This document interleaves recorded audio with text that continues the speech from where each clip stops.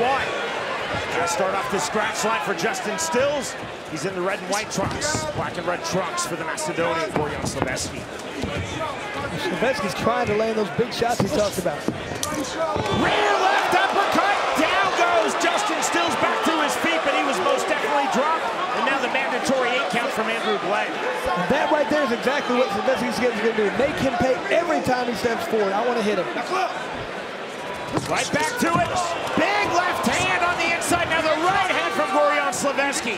Still true to his word and his style, Stills comes forward. I mean, that's what he does. He comes forward, gets in your face, and tries to wear you down. To the clinch.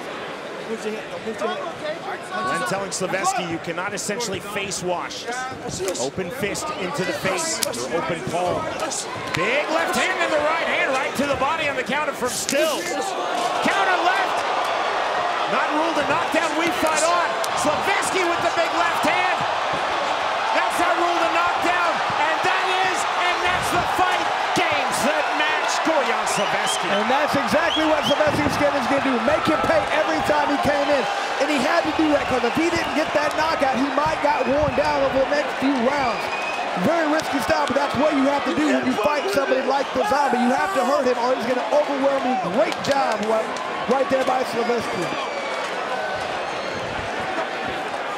It's ultra cliched in combat sports to say a fighter was out on their feet at the end, and we will see it. Stills, I believe, was out on his feet. We go to Jeff Houston. Ladies and gentlemen, our referee in charge, Andrew Glenn, steps in and calls a stop to this fight at 1 minute 6 seconds into round number 1 for your winner by KO, Gorjan Gogo Slaveski. Sean Slaveski has showed great power in both his first 2 fights. Like you said earlier, definitely somebody to be watched and contended. He's going to be tough to deal with for a lot of these fighters.